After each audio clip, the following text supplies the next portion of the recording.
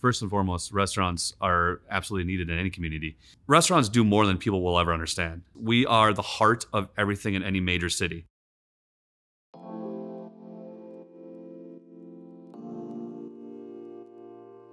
It's interwoven with the ability to go to shops and get a beer, and all those things together make it. But without the restaurants, you don't have the same dynamic.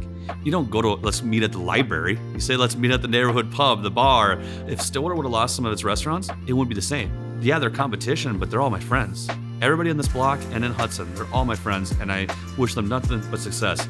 So if any of them had lost their business, it only makes us weaker in that community, because it's one less place that people can go seek refuge for. Hi, my name is Joe Ehlenz. I am the owner and operator of LoLo American Kitchen, Lolito Cantina, and Stillwater proper. LoLo is an acronym for locally owned, locally operated. Brad, myself, and Mark are all partners, and we've all been born and raised in this area. We wanted to own a restaurant in the area that we love. My first job was dishwashing and bussing tables at a place called the Terra Hideaway in town, Phil's Club Terra, which is kind of a place that's been in town for, almost 100 years. I think it was opened in the mid-1920s. And Phil Barbatzis, the owner, is one of my mentors. I consider him almost like a second dad. And even my partner, Brad, he worked there as well. And he also considers him like a huge mentor. I owe him a lot. So I met Brad at the restaurant Phil's Terra Hideaway. A whole group of us that are still friends to this day, including Sean Smalley, we all worked there. There was times me working at the Terra with him, we would get together drinking late night. We were just saying, how cool would it be to have a restaurant that was only 5 tables? That was back in 2004 probably. If you move in 10 years later, that's basically what we did with the, opening up LoLo American Kitchen. So it's kind of ironic, 15, 20 years ago, that first slight drunken conversation talking about having a restaurant that's only got 5 tables is kind of coming to, what do they call it, fruition, because here we are, our restaurants are small again,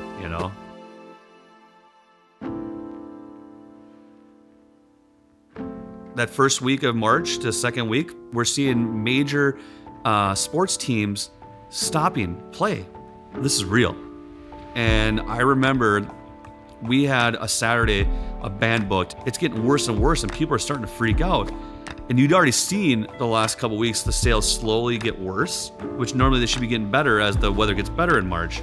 We ended up having a lot of people show up. It was almost like everybody knew that this could be the last definitive fun night that they could have, enjoying live music, out without masks, hanging out, engaging. 2 days later, we were closed.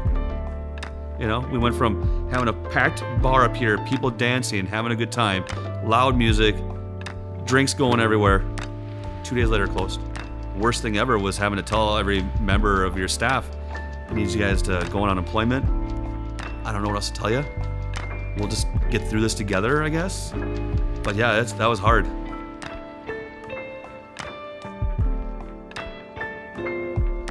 The only thing we can do is do takeout food. So we had to develop a major social media presence, update our menus. We wanted to make sure that we didn't overload our kitchen with takeout. So we only allowed 4 orders every 15 minutes. We wanted to make sure that when you pulled up to get your food curbside, we were handing your food within a minute. That was like our biggest thing. It's like, there's certain things we can do to keep the quality up, but there's certain things we can do on the service side that are gonna be way better than everybody else. And we developed our own model, and it worked beautifully. Nobody had to wait for food. And doing whatever we could to get people excited. I remember just juicing fruits and vegetables and doing different things and saying, hey, here's my cocktail kit, just add tequila or vodka. So when we were slowly starting to be allowed to be open in Minnesota, we had a patio at Hudson, so that was great. LoLo Stillwater has a patio, and we kind of made that work for food and beverage. Here at Lolito Cantina, we don't have a patio.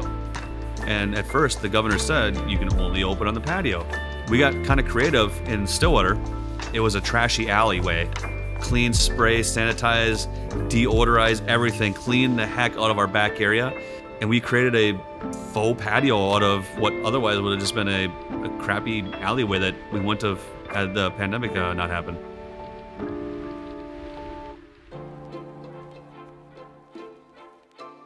With everything that's happened over the last year with the pandemic, it's the hardest thing for my wife, myself, my kids. The things we like to do is visit my friends' restaurants. Everything we do revolves around eating, supporting our community.